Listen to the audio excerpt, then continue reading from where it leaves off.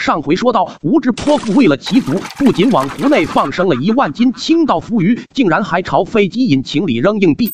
警局内，吴小红满脸嚣张地看着叔叔，想抓老娘去坐牢，门都没有。老娘的律师马上就到了。对于这个泼妇，叔叔早已懒得跟他多费口舌。见叔叔不说话，吴小红更加得意了。没一会，吴小红的弟弟来到了警局门口，为了骗他姐的钱，他特意找了隔壁村的王二狗来冒充律师。二狗，你记住了，你现在是个大律师，可别在我姐面前露馅了。王二狗自信一笑，虎哥，你放心吧，怎么说我也是在里面学过法律的人，办个律师那还不是小菜一碟。吴小虎愣了一下，这才想起王二狗曾经因为盗窃罪进去里面待过几年，听说进去以后都得学习法律知识。虎哥，你看能不能再加一点钱？3000有点少啊。行，事成之后再给你加2000，这样总行了吧？王二狗这才笑嘻嘻地跟着进了警局。姐，我请了律师就你来了。这位是全球鼎鼎有名的大律师查尔斯·王德鲁。王二狗清了清嗓子，一脸自信地开口道：吴女士，你放心，你这案子小 case。姐，这位查尔斯律师可是从来没输过官司，有他在，包你没事。听到这里，吴小红瞬间喜笑颜开。好，还是娘家的人靠得住啊！指望你姐夫那个怂货，那老娘这牢可就坐定了。说完，他看了看王二狗，咦，这位查尔斯律师怎么这么眼熟？咱们是不是在哪里见过呢？一听这话，王二狗顿时紧张的说不出话来，因为10几年前他确实在老家跟吴小红见过一次。查尔斯律师曾经做过电视讲座，你估计是在电视里看过他吧？对，肯定是这样。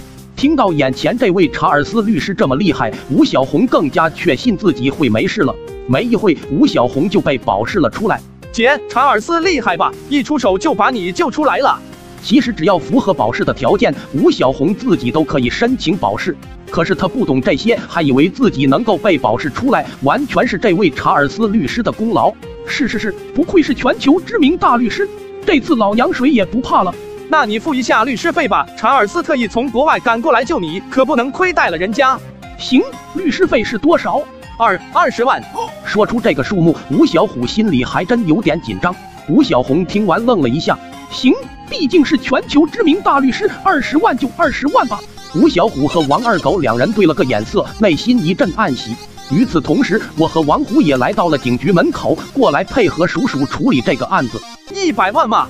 可不是吗？我不过往他湖里放生了几条鱼而已，居然敢跟我要100万！一听这话，吴小虎瞬间觉得刚骗来的这20万律师费不香了。奶奶的，这2个兔崽子可真够狠的，张嘴就要100万！不行，我也得想办法多要一点。你叽里咕噜的在说什么呢？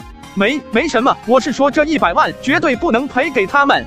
那肯定的，不然我要你找律师做什么？不过咱们现在得先回去找你姐夫蔡大福算账。你看看我的脸都被他打成什么样了。说着，吴小红指了指脸上的巴掌印。什么？这孙子居然敢打我们吴家的人，他好大的狗胆！走，找他算账去，叫他赔钱。随即这几人就要去找蔡大福算账。这时吴小红突然听到了一阵猫的叫声，他顺着声音找去，这才发现一只小猫被卡在了这辆越野车的底盘缝隙里。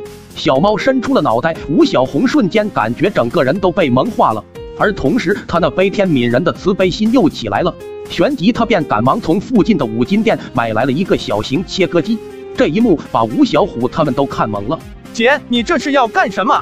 我要救出这只小猫咪，你用手机把我救小猫的过程拍下来，一会我要发到网上去。我要提倡大家爱护小动物，我要给大家做一个好榜样。说完，吴小红拿着切割机钻到了车底。该怎么切割呢？不管了，只要能把小猫咪救出来就行了。随即他便对着底盘疯狂地切割起来。没一会，小猫终于逃了出来。看到小猫重获自由了，吴小红似乎感觉他整个人都得到了升华，有一种异常的满足感，连心情都好了不少。果然，做好事就会让人心情变好。姐，你这样把人家的车弄坏了，不会出事吧？一听这话，吴小红瞬间不高兴了。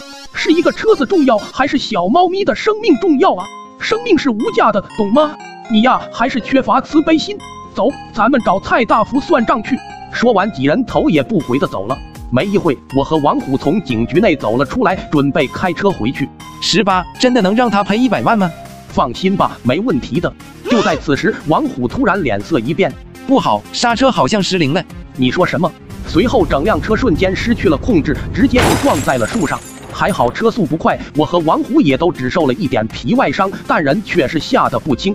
18，你没事吧？没事，刚刚什么情况？怎么刹车会突然失灵了？我也不知道啊，刚刚开车的时候就感觉底盘好像有点吱吱作响。说完，王虎下意识地趴下来朝底盘看去，这一看把他惊出了一身冷汗。只见底盘的大梁和刹车线居然全被锯断了。王虎一脸惊恐地看着我。18，有人想谋杀我。